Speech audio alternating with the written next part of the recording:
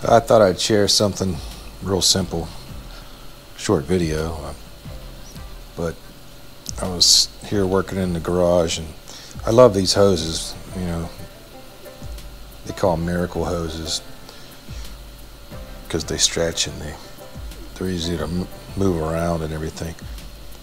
But they are notorious for bursting, whether you walk on it or a horse steps on it or you drive over it. But this one here,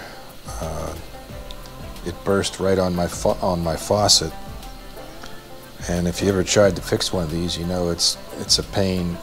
Basically, it's just a rubber tube. What prevents it from becoming a giant balloon is the sheathing. So if the sheathing's worn or ruptured, you're going to have a ruptured tube.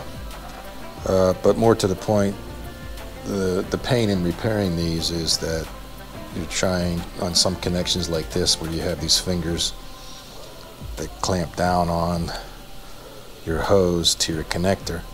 It's very difficult to get, you know, slightly smaller hose around the connector. So what I did, and maybe it'll help you, but if you take a long 1/4-inch drive extension, put it through your fitting, and then feed the hose onto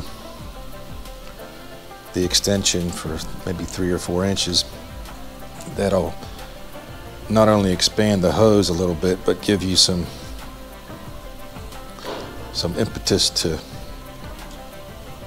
have that hose feed over the nipple. Under the fingers, it's fed up onto the nipple, and you just leave your extension in while you then feed your sheath back up.